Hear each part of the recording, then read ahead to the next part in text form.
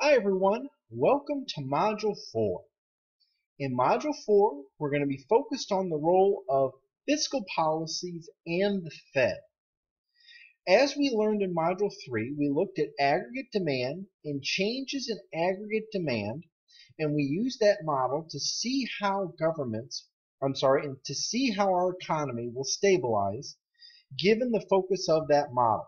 And when we look at this week, we're going to be focused on the role of the Fed. And the Fed's very important to our economy as the Fed contains a lot of important policies that they can do to influence both GDP and the price levels.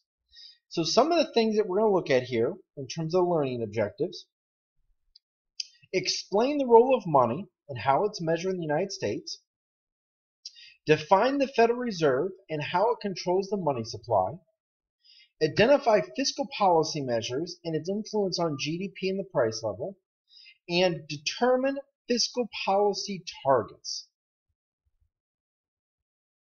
For this week, you're going to read chapters 14 and 16. Chapter 14 is going to be looking at the function of money. When we look at the function of money, we're going to be focused on the role of the Fed and how the Fed controls the stability of our economy through changes in the level of interest rates. The level of interest rates are concerned about changes in the money supply. And then in chapter 16, we're going to be looking at fiscal policy. Fiscal policy is going to be focusing on the way the government implements both short and long-term goals. And when we look at both short and long-term goals, you'll notice that fiscal policy has a lot of challenges. And one of the challenges fiscal policy is facing is how to deal with economic fluctuations. And I think that's a very important thing to evaluate, how to deal with fluctuations. You will have now milestone number 2. And with milestone number 2, it's going to be dealing with fiscal policy. You're going to go back to that 10-year historical period that you chose in Module 1. If you would like to change it, you can change it as well. You're going to be looking at information in 3 to 5 new slides for your presentation. You want to be able to make sure to read the milestone 2 guidelines to ensure that you're focused on each aspect in what you're presenting in your slides.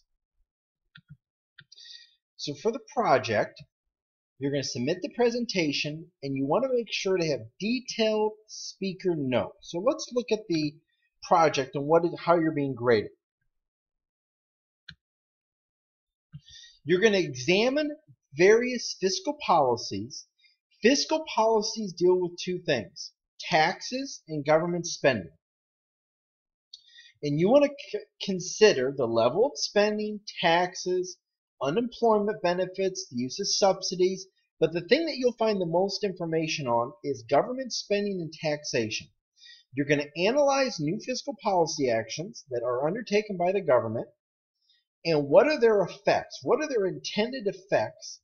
And what are their actions? So the actions they're going to be looking at focusing on, and what are the effects that they're trying to achieve. For example, if you're looking at increased government spending, the effect is they're trying to do expansionary policies to help the economy be able to grow. Now, you want to explain the impacts of the new fiscal policy actions on both individuals and businesses within the economy by integrating data. So if you tell me there was an increase in spending, you should be able to show that with increases in GDP or decrease in the unemployment rate. You're going to be using 3 to 5 slides. It does not include the title page and reference page.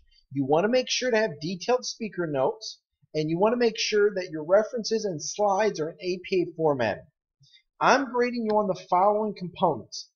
Did you examine fiscal policy measures?